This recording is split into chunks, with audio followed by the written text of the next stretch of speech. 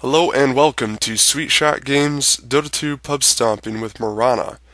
Mirana is another one of those very versatile heroes who can lane just about anywhere, and she's very strong in a solo lane, a dual lane, and even a tri-lane.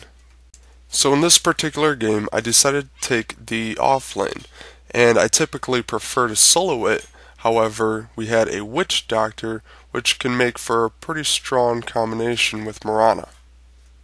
I like to build towards Arena of Aquila on Mirana, and if you're in a dual or even tri-lane with her, then you can start right away with the Arena Basilius, giving you and your teammates some armor and some mana regen. For boots, I like to go phase in a solo lane, and then power treads in a dual or tri-lane. However, mana boots can work too if your team really needs them. I like to max out Starstorm first since it will give you really good damage for team fights and farming creeps.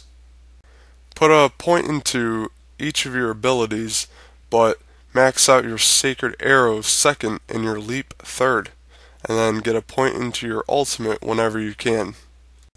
Mirana's stun can be difficult to land sometimes, so try waiting until you're closer to throw it, or wait for a teammate to set you up for an easy opportunity. However, sometimes you're just going to have to throw it out there and fish for an opportunity. Mirana's leap ability can be very useful and used in many different ways. It can be used to run away or escape, or to close the gap between you and an opponent. It can also be used to dodge abilities, auto attacks, and even disengage a tower from attacking you. Mirana's ultimate can also be used in many different ways. Here, if I had used it sooner, I might have been able to save my teammate. However, I was also able to use it to gank the enemy and pick up 2 kills. When you're grouped up with your team and pushing or in a team fight, look for an opportunity to hit as many targets with your Starfall as possible in order to maximize its full potential.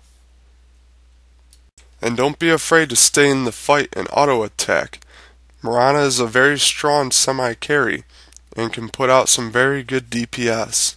Mirana's ultimate is also very good when you or your opponents are attempting to do Roshan. It can sneak you in and out unnoticed, or it can be very good for baiting your opponents into a teamfight. Because Mirana is such a versatile hero, she can also purchase many different items.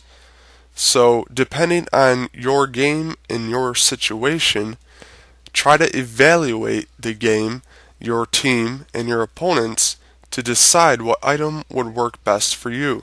If your supports are having a tough time saving up money, you might want to pick up a Drum of Endurance or even a mechanism to help your team out.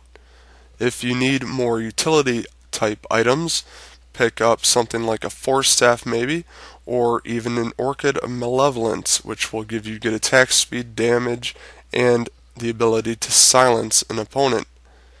Also, if you need more survivability, you can pick up a Manta Style, which will also give you some good damage, or even a Black King Bar, which is always good.